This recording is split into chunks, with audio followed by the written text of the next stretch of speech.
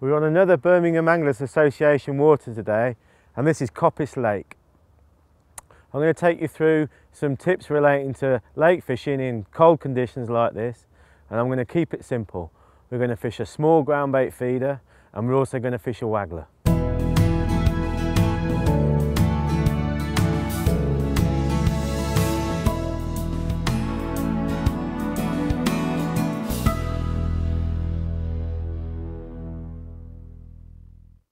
So I'm going to give you 5 quick tips relating to feeder fishing on a venue like this. First one is the rod. I'm only fishing for small fish, small skimmers and roach today, and I'm going to use a soft rod, which is going to enable me to fish with finer hook lengths and smaller hooks. So as you can see, I'm using the new Shakespeare Sigma wand, and the massive advantage this rod has is the very soft tips it's supplied with. So you've got 3 different tips of different actions and strengths. So the longest tip's very fine, moving down to a shorter tip that's a bit stiffer, but all have the famous soft Sigma 1 tip that magnifies bites and will mean putting small fish in the net when you perhaps wouldn't see a bite with a stiffer tip. So that's a really important thing to think about when you're fishing a small feeder on a lake when the conditions are cold. The second tip is that I'm actually using a nano-fill mainline. Nano-fill is extremely fine, and the great benefit about it is that it doesn't stretch. So as I was saying, these shy biting fish on a cold day, nano-fill will magnify the bites and should enable me to catch more fish. You'll notice that this is the green version, which has just come out of nano-fill, and I'm using diameter 0.010 millimeter. So that just explains to you how fine it is. It means that I can cast very easily, very smoothly, and that stretch or lack of stretch will enable me to hit more bites. Combined with the Sigma wand, I've got the perfect outfit because the soft Sigma wand will cushion and absorb the lunges of fish while I'm playing them. On a venue such as Coppice Lake, when I'm targeting small silver fish like skimmers and roach, I don't think you can beat the classic paternoster rig. So I've set this rig up with a fairly short paternoster. They're around about 8 inches. I'm using it in conjunction with small cage feeders. I've got varying sizes and weights, but I don't want to be feeding a lot of bait initially, so that's why I've gone for a small cage feeder. I've got a hook length around about 3 or 4 foot, and in this case I've started with diameter 010 Berkeley XWR line, and I'm starting with a size 20 Camasan B560 hook. So I'm starting off with things very fine. I want to just catch what I can to start with and take it from there. I would mention that as with all ledgering, feeder fishing, you want to vary the length of your hook length. I've started off with a fairly long hook length so I can fish the bait on the drop and just gauge what's happening in the swim. If I was missing bites, if the maggot was getting burst without me seeing a bite, I'd shorten the hook length down, maybe down to even a foot. If I wasn't getting any bites, I'd be tempted to fish the hook length even longer to present the bait in an even more natural way. The ground bait mix I'm using today is perfect for hard conditions when the water's gone colder like today. It's actually a mix of 50% Census Lake black and 50% standard brown crumb.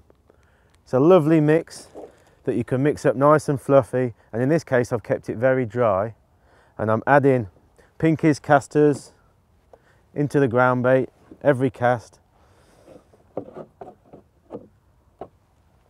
and filling the feeder up like that, so I can gauge what bait I'm actually putting in the feeder depending on the response from the fish. If I was catching a lot of fish or starting to catch some better fish, I might change up the size of the feeder and pack more casters into the ground bait. But starting off, I've just got perhaps 5 or 6 pinkies and 5 or 6 casters in that little package of ground bait. Another good tip to think about if you start catching skimmers is actually to use dampened micro pellets like these and actually fill those directly into the feeder. Sometimes that can provoke a response from a skimmer, and it's a really deadly method, even when conditions are hard. Now I'm casting the feeder around about 20 metres out, so I'm not fishing it too far out. My main thinking there is I'm hoping that I can bring the fish onto the Waggler line and catch on the Waggler later. Couple of quick things to mention. I always pick a marker on the far bank. In this case it's the second pallet over on the far bank, and I'm fixing the length of line for the cast by utilising my line clip on the reel. So I'm just simply lobbing the feeder out.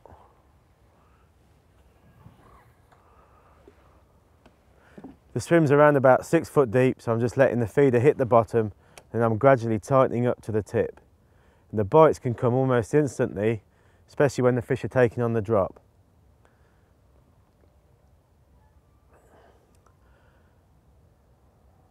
A deadly method when you're fishing for smaller fish like roach and skimmers is actually twitching the bait.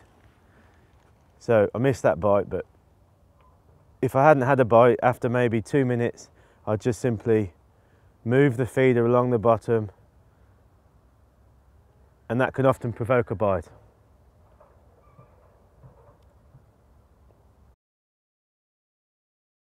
All the time I've been fishing the feeder, I've been loose feeding maggots, perhaps 10 maggots a cast on a Waggler line. So the view is to catch the fish on the Waggler line, so build up the swim with the swim feeder and then hopefully catch more fish on the Waggler. The Waggler is such an effective way of catching silverfish like this, and probably a more efficient way of doing it once the fish start feeding.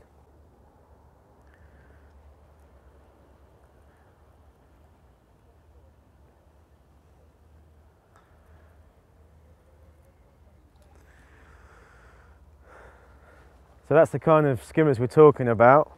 Not massive, but great fun, and also great weight builders on a hard day.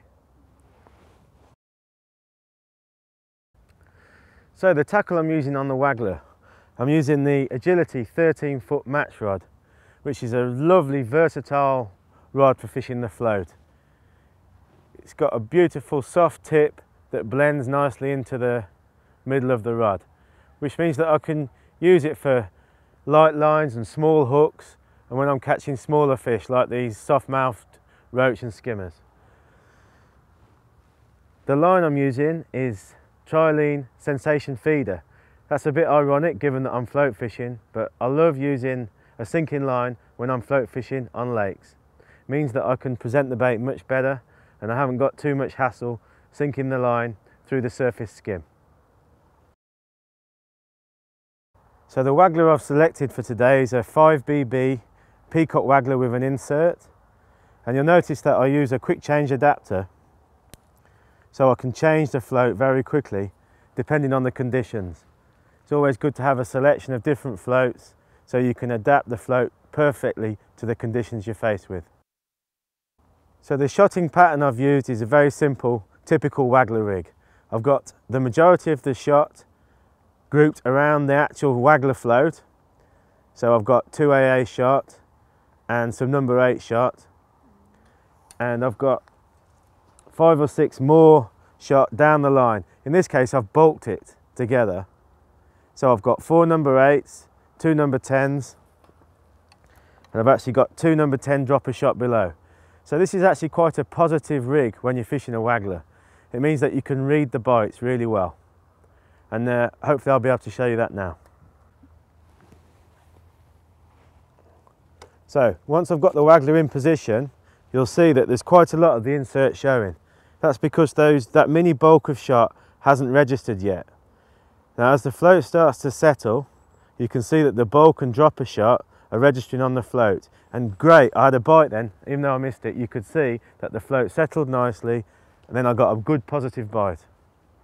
So you can see that the bulk is settling with the dropper shot, and also the fact that the float's dotted down, so it's very, very sensitive. There's only the slightest pimple of the float showing. That's really important to think about when you're float fishing all the time. As with the feeder, once the float's settled and the bait's on the bottom, I'll often just give the bait a little twitch, and that can induce a bite.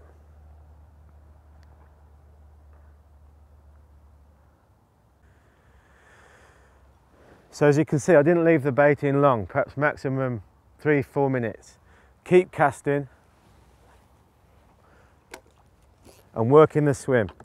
So I'm getting that natural fall of the bait through the water column down to the bottom. That's what's so effective about waggler fishing on a lake.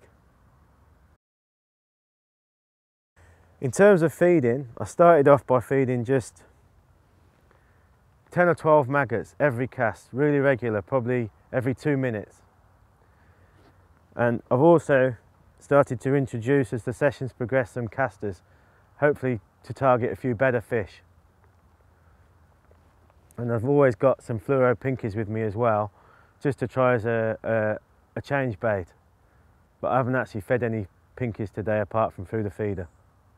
Typically in the winter, when the fishing's hard, the best bait is just a single bait. So in that case, a single bronze maggot. I've got some red maggots to change as a change bait to try as well, and also caster. So as you can see, despite the tough conditions, that was a really hard frost this morning. We've had a fantastic day fishing here at Coppice Lake. I hope that some of the tips I've shared with you will help you in a similar situation when you're fishing on a local lake, and check out all the new and available BAA venues that we've got. What an absolutely fantastic club.